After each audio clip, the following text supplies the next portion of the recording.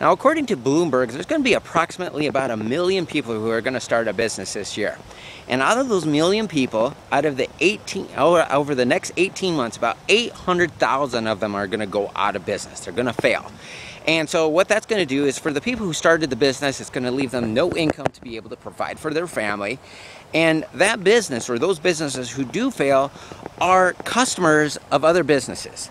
And because of either they themselves as the business being customers of other businesses, or their employees, they're also going to have a negative effect on other businesses, which is going to cause this giant, huge, big ripple effect. Now, no matter what type of problems that you do face in your business, whether you're overwhelmed, you're understaffed, insurance, there's all these different problems that you might face in your business, that there's really nothing in your business that more cash flow is not going to be able to fix. Let's say that you're overwhelmed, just due to all the responsibilities attached to running your business.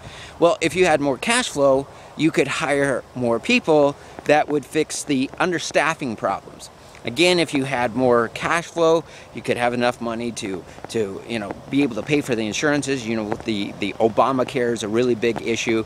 I know some businesses that it was just so overwhelming to them, they didn't understand everything. So what they actually had to do is they had to go hire some consultants to help them with this. Well, if they wouldn't have had the cash flow, they wouldn't have been able to do this. Now, why is it that people don't have the cash flow? Well, it's because that many small businesses are forced into using ineffective marketing.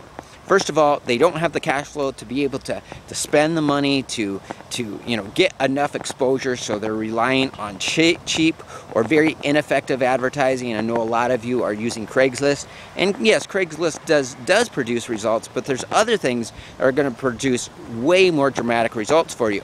Now, actually what is more important though is that if you don't have the cash flow, you don't have the skills as a business owner to really understand how to sell through marketing, or you don't have the cash flow to be able to hire the proper people who really has that specific type of knowledge to understand human emotions and really what causes a person to buy.